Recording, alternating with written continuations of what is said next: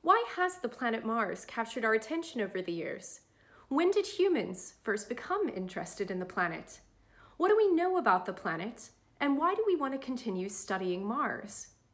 The astronomers at the Royal Observatory want to answer these questions today. And I'm Emily. I'll be talking about what the planet Mars is like and why humans are so fascinated with this particular planet in our solar system.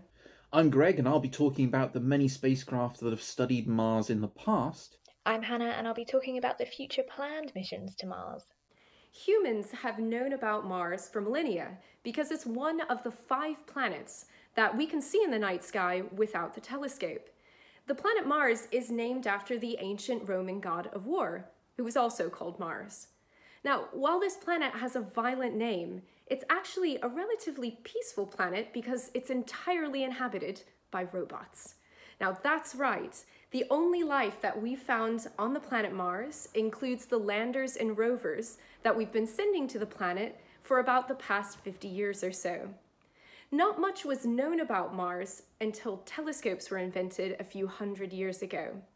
Even in the 1700s, astronomers like Giovanni Cassini and Christian Huygens were able to study Mars's polar ice caps and observe how the ice caps seemed to change in size depending upon the season that was happening on Mars at the time. Now, Mars actually has seasons very similar to the Earth. But by the 1800s, astronomers like Giovanni Schiaparelli began to note that there seemed to be long, darker features streaking across the surface of the planet Mars. Schiaparelli described these long lines as the Italian word canali, which can be translated into English as channels or canals. Now, this discovery actually caused a lot of controversy at the time because of the differences in these two translations. A channel is a natural feature on the surface of the planet, but a canal is engineered by life. So this led a handful of scientists at the time to hypothesize that there's intelligent life on the planet Mars and that they'd actually built canals that transported water from the poles to the rest of the planet. Now, this idea actually inspired many science fiction novels at the time about what the so-called Martians were doing on the planet and what they were like. Now, eventually, these canals on the surface of Mars were shown to be an optical illusion, and that was actually shown by astronomers at the Royal Observatory Greenwich in London. These two astronomers were called Annie Maunder and Edward Walter Maunder. Irregular features on the surface of Mars can look like straight lines because of how far away the planet is from the Earth. However, this changed the way humanity thought of Mars. And there was always this hope there that life could exist on a planet that's relatively close to us in our solar system. We didn't really know what Mars was like until we sent some of the first spacecraft to the planet in the 1960s. Mars is also known as the red planet because of its color, and scientists soon realized that the planet didn't get its color from its temperature. Mars is actually pretty cold compared to the Earth, and that's because it's further away from the sun than the Earth is. An average day on Mars is about minus 60 degrees Celsius, but that can vary depending upon what season that's going on the planet at the time, and also where you are on the planet. So the poles of Mars are colder than the equator of Mars, for example. The reddish color on the planets actually comes from the surface of Mars, which is mainly made up of iron oxide, which is just another way of saying rust. Now, the planet also has some incredible features on its surface, everything from canyons to ice caps to craters and even extinct volcanoes. Actually, the highest mountain in the entire solar system can be found on Mars. It's called Olympus Mons, and it's actually 3 times higher than Mount Everest on the Earth. What astronomers didn't find on the surface of Mars were large bodies of water, though there was some evidence that water existed on Mars in the past. The planet was revealed to be a cold desert that was seemingly devoid of all life. Humankind has had to change their opinion of this planet again. If life ever existed on Mars, then it was either in the past or it's currently much harder to find this life than what we thought. Let's take a look at a few of the past missions to the Red Planet. Getting to Mars is not easy. First, you need a well-designed rocket capable of taking your payload above our atmosphere and then across the tens of millions of kilometres of empty space. You need to be able to protect your payload from the harsh environment it's going to be travelling in, bright sunlight, extreme cold, radiation, and more. And you can't go at any time you want. You can only go during a brief launch window, a few weeks that occurs every 2 and a bit years. Nonetheless, many missions have now attempted the voyage, beginning all the way back in the 1960s. Though a handful of attempts had been made before it, all of which had failed either to launch or to deploy properly, Mariner 4 was the first to reach Mars in a functioning state. It was designed as a simple flyby mission, intending to fly past the planet at high speed, taking images and scientific data as it went. But in the 1960s, computer technology was relatively young. When the scientists got their first image of Mars, they knew it would take several hours to be processed. Unwilling to wait that long, they went to a nearby craft store, bought a set of pastels, and set about painting the first close-up image of Mars, literally by numbers. Orbiters and landers made up most of the missions over the next few years, and success was rare or short-lived. The first successful lander, Mars 3 from the Soviet Union, lasted less than 2 minutes on the surface.